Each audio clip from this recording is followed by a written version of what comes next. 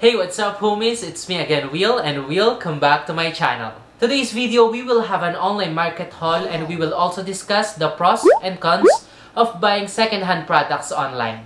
At syempre, magbibigay din tayo ng mga tips and advice on how to find best deals online. Just keep watching.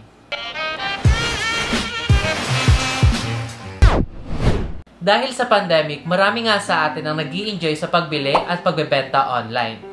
Siyempre, mas convenient at para na rin sa safety ng bawat isa.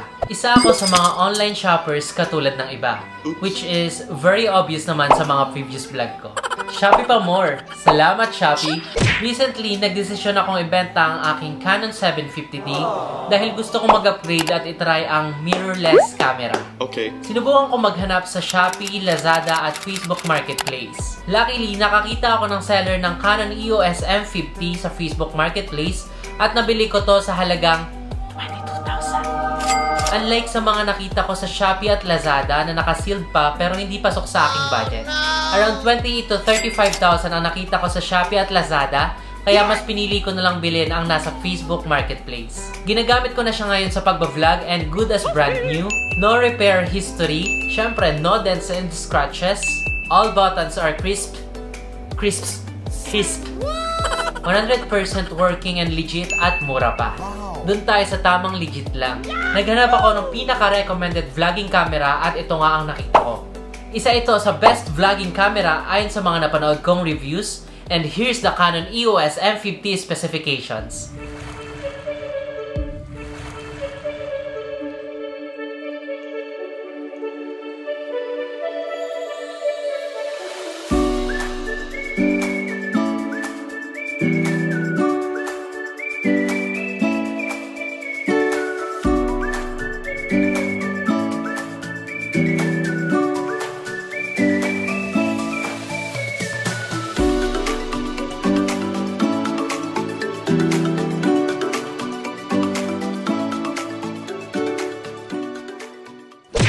Binili ko ito dahil super B quality, meron na itong 4K movie shooting and microphone input, lightweight and compact din ito which is very convenient, easy to carry and easy to use. Pwede sa low light at syempre, budget friendly. Ito ang ginagamit ko ngayon sa pagpi-film at sana ay nagustuhan nyo ang quality. Isa din to sa mga nabili ko online. Nabili ko to sa Shopee sa halagang 1,292 dahil nakakita ako ng voucher pero ang original price niya is 1,390. Bubuksan natin to para makita nyo kung anong laman nito. Okay. Parang naging unboxing din yung content na to.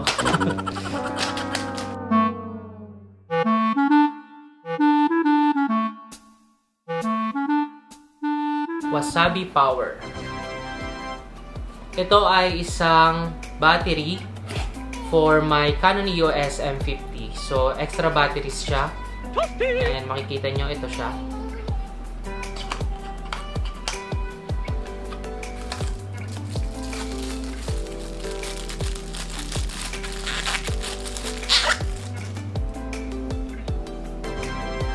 Siyempre, may charger na kasama.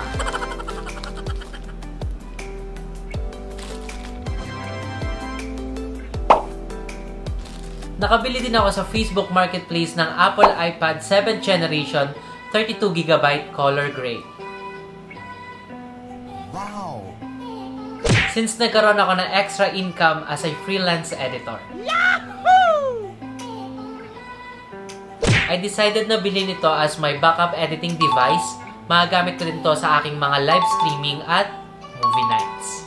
Wow! Sana all may time para sa Netflix. Nabili ko ito sa halagang 17,000. No issue, no dent, in a very good condition, almost brand new at ang pinakamalupit, under warranty pa siya hanggang January 2021. Tempered glass installed with free case at may box pa. Di mo kinaya? Gusto mo yon? I like it! Chinek ko din sa Shopee at Lazada ang price nito at nagkakahalagang 19,980 up to 25,980 depende sa kanyang storage. Iyon ang mga nabili ko online. Alam ko na medyo magastos at para sa iba ay hindi timely ang ganitong paggastos since we are in the middle of crisis. Sana hindi ako ma-misinterpret ng iba pero actually ito ang aking investment para sa sarili ko na nagagamit ko din naman sa aking pag-vlog at sa aking sideline na pag-e-edit. Bago natin ipagpatuloy ang video na to, let's have a commercial break. Check this out.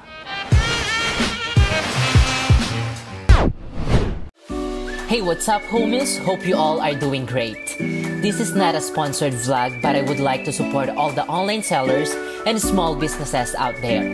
I highly recommend you all to visit the Food Lovers Kitchenette, Jacob's Korean Mart, Love Sweetest Bataan, L, Yusana PH Distributors, and Gentry's online shop. Feel free to visit their Facebook page for inquiries and product info.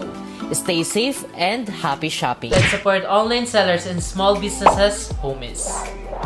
Back to the original programming, ano nga ba ang mga dapat nating tandaan kapag bibili tayo online at ng mga second-hand products? Una, looks can be deceiving. Lagi mong i-check ang mga details na binibili mong product. Pangalawa, check the ratings and reviews ng merchant or products na binibili mo. Pangatlo, check the price. Hindi dahil mura ay bibilhin mo na.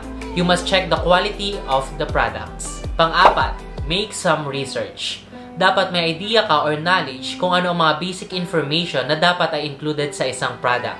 Kung second-hand products naman ang bibilhin mo, kailangan mong i-check ang smoothness, kung ilang years or months na gamit, kung meron bang repair history, issue ng product, at reason for selling. Kung wala kang masyadong idea, seek for advice sa mga professionals or kung may kakilala kang marunong tumingin.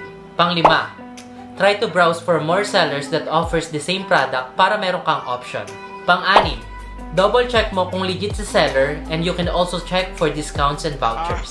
Ilan lamang yan sa mga tips and advice na magagamit nyo every time na bibili kayo online. Just comment down below kung may idadagdag pa kayo.